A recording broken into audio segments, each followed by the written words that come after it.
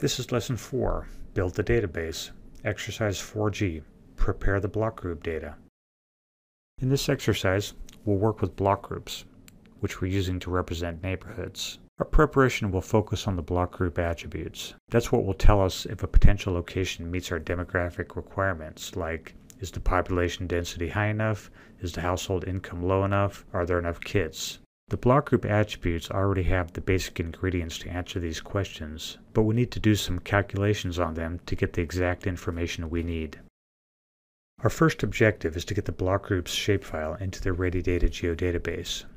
We'll start by turning off fields we don't need in the layer properties, like we did with the cities and the counties in exercise 4D. Then we'll use a tool called Convert Feature Class to Feature Class to bring the data into Ready Data. As part of the conversion, we'll rename and alias some of the fields. Our second objective will be to add fields to the new output table and calculate population density. Our third objective will be to add a couple more fields and calculate the percentage of children. We still have the same map document open from the last exercise. Let's review the data requirements table.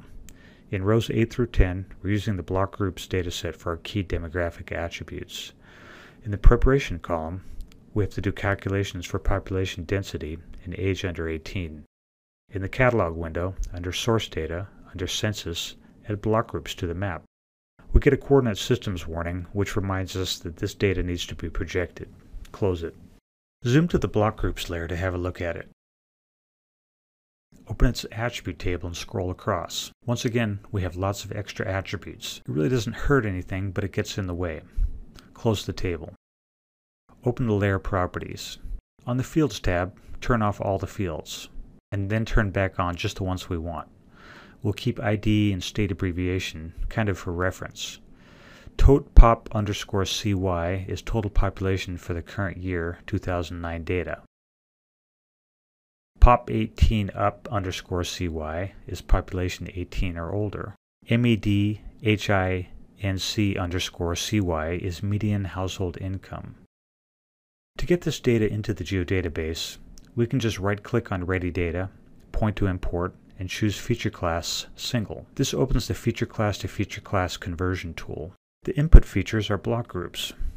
We'll type a name for the output feature class. In the field map area, you can change the attribute properties so they come out a little different than they go in. Right-click ST_abbrev and choose Properties. Change the field name to State, which is plainer.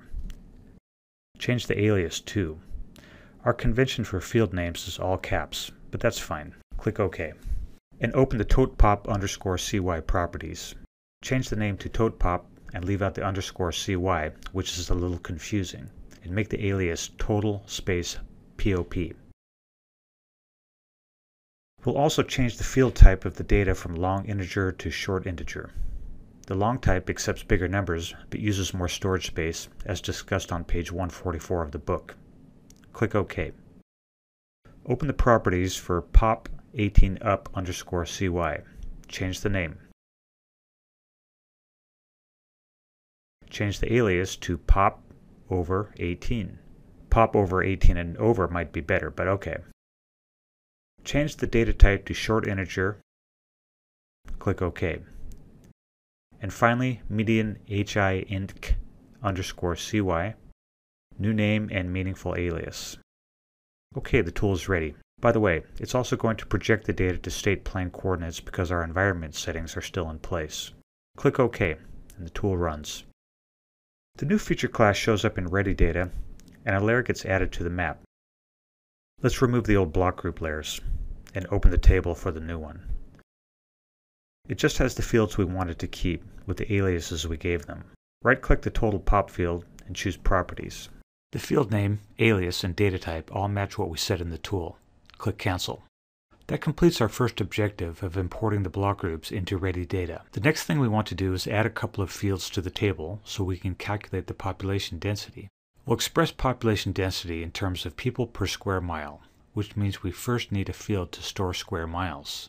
Click the Table Options button and choose Add Field. Name it SQ Miles.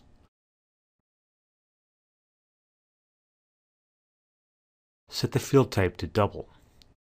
We pretty much always use this type for fields that store calculated area values.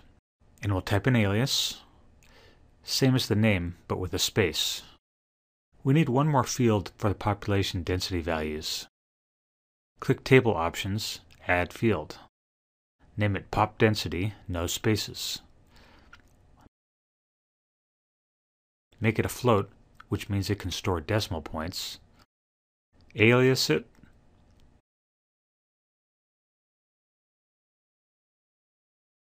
Click OK. And the new fields show up at the end of the table.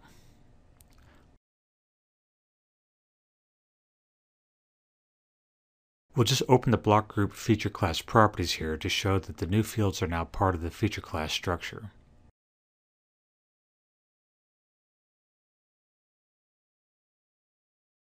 Okay, let's close that. Scroll across the table. Right-click the square miles field and choose Calculate Geometry.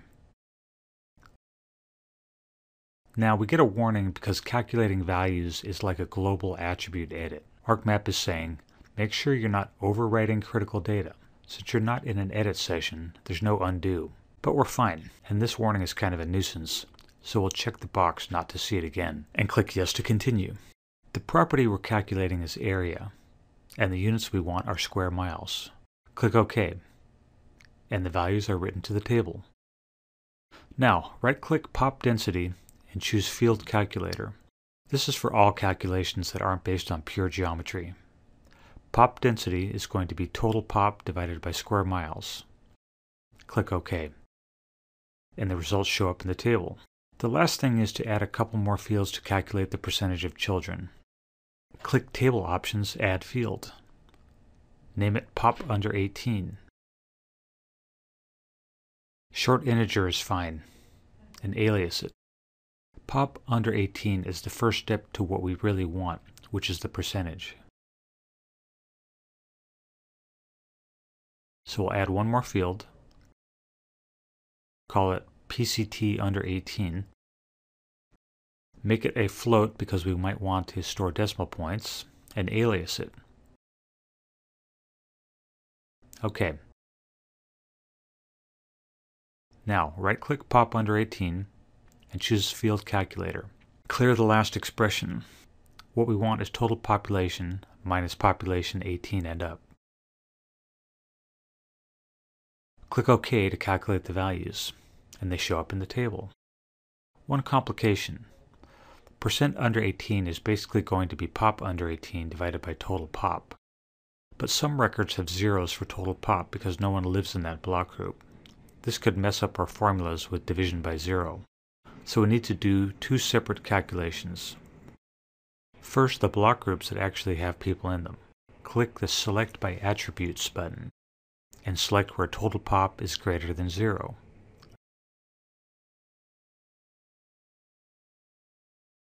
Verify and apply. That selects almost all the records. Now we'll calculate the percentage under 18 for the big set. Right-click Percent Under 18 Field Calculator. Clear the last expression. The population under 18 divided by the total population times 100 gives us the percentage.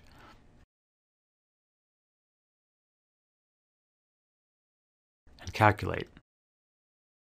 The few unselected records have total pop values of 0. No one lives there, so no one is under 18. So the percentage under 18 is also 0. Click the Switch Selection button and click Yes to continue. Right-click Percent Under 18 Field Calculator. Clear the expression. Type 0. Click OK. The selected records are set to 0. Clear the selection. Close the table. And we're done. The block group's data have been converted and our attributes are ready for analysis.